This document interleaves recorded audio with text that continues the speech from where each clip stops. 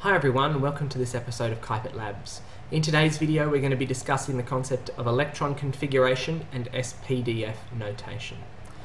We're going to start by recapping the quantum mechanical model of the atom that we've just recently introduced.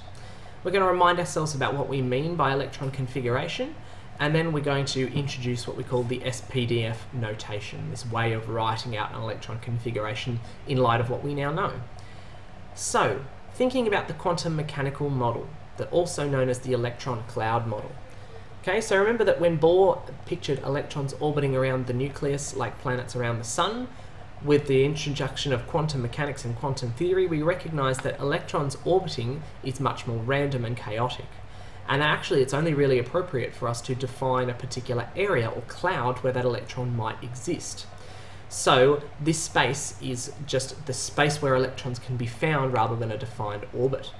And that each of the shells that Bohr had proposed, we actually say they consist of being made up of orbitals in particular shapes. So each orbital holding a pair of electrons in a particular space around the atom, and we have S, P, D, and F, which you can't see on this image, as different shapes and types of orbitals. Depending on the shell, we have a certain number of different orbitals. And so now remember that we introduced this idea of electron configuration, a way of writing down the number of electrons in each energy level, or each shell, around that atom, consistent with Bohr's model.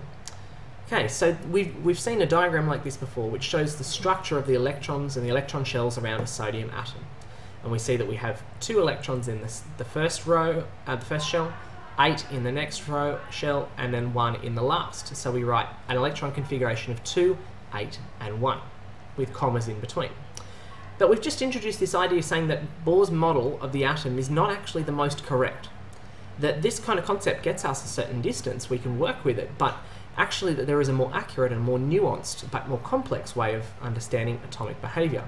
So what we need to do is to rethink electron configuration in light of this new information. How can we adjust it in order to better describe where electrons are found and how many?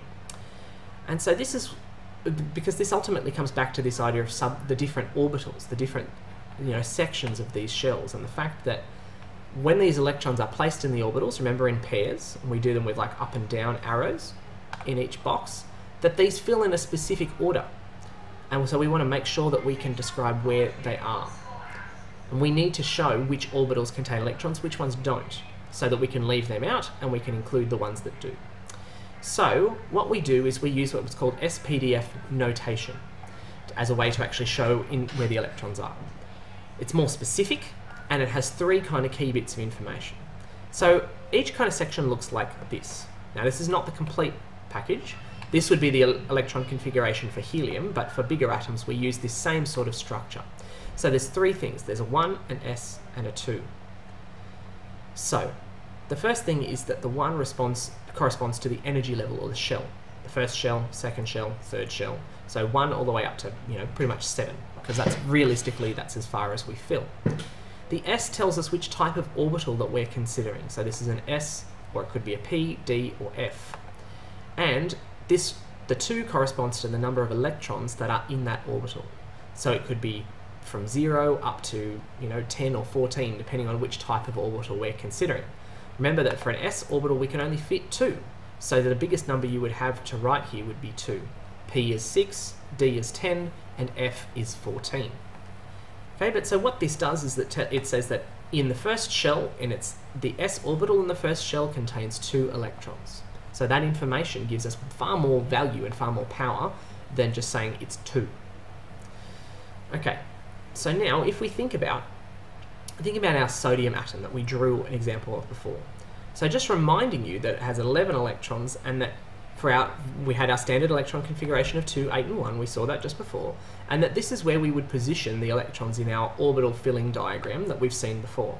Okay, so 2 in 1s, 2 in 2s, 6 in 2p, that is 2 in each of these 3 boxes, and then 1 in the 3s. So what we would do is we'd use that same principle we've just developed to say, okay, what we would have here is this electron configuration. So 1s, 2, 2s has 2, 2p has 6, and then 3s has 1. Now if you look at the numbers that we have here, the 2, 2, 6 and 1, if we add those together we get 11, which is consistent with what we know. But now we have this extra information that helps us to describe where those electrons are. It also helps, there's a lot of things further down the track that this can help us to explain by knowing exactly where things are. Okay? And so some other examples, think about lithium, which was 2 and 1, we can now, put it as 1s2, 2s1. Oxygen, 1s2, 2s2, 2p4, and so on through these other examples.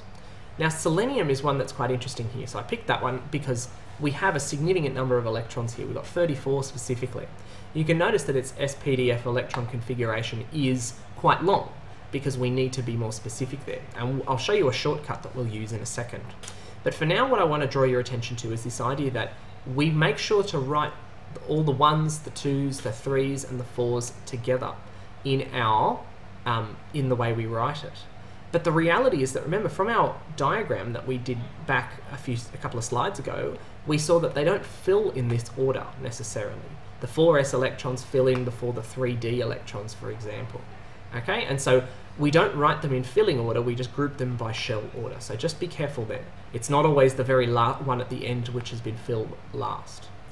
Okay, but while you're getting used to it, it might be still useful to write them out in their filling order, and then you can rearrange it or rewrite it. Okay, so just a word to the wise there.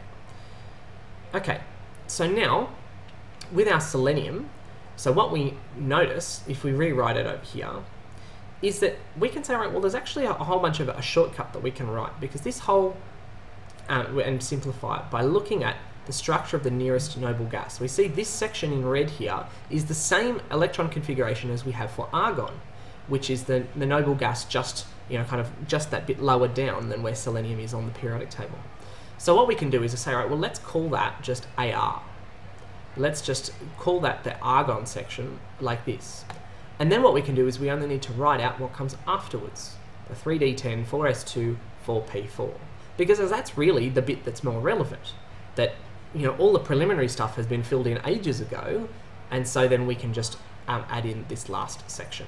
So often you will see it written like this way as a bit of a shorthand or a simplified way to make it faster and easier. Okay, so we recapped the quantum mechanical model, looking at its subshells and orbitals, S, P, D, and F, seeing that they're the places where electrons can be found, or the boundaries, and these places where electrons might be, and that they take up a particular shape. We saw that we reminded ourselves about our standard electron configuration using numbers and commas, but we recognise that that doesn't really fit with the quantum mechanical model anymore. It's too simplistic.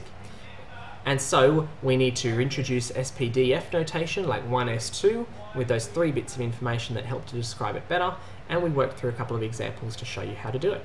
Alright, thanks very much for watching. Bye for now.